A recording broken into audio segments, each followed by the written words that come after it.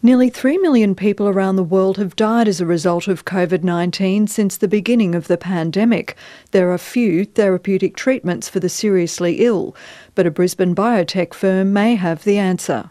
Current research was in response to the pandemic of COVID-19 and our realisation that one of the big problems that patients got into with this disease is too much inflammation. One of the main features of COVID-19 is what's known as a cytokine storm, where the patient's immune system goes into overdrive, causing severe inflammation and damage to the lungs and other organs. The inflammatory molecules, of course, are there to protect you if you've got an infection, but if they persist and there's too much of them, they can cause damage.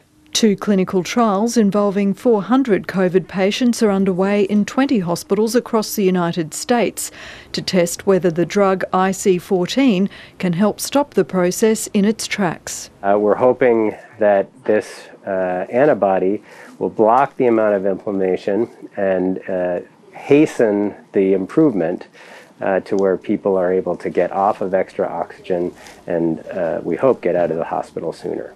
Unlike other anti-inflammatory drugs, IC14 stops the inflammatory response right at the start by blocking the immune system's master switch, a protein called CD14.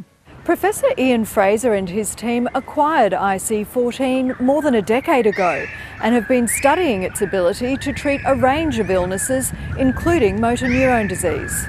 But this is a true breakthrough for a range of diseases, most of which are life-threatening. Researchers expect to know within 3 months whether the drug is working as a treatment for COVID-19. Daya Clark, ABC News.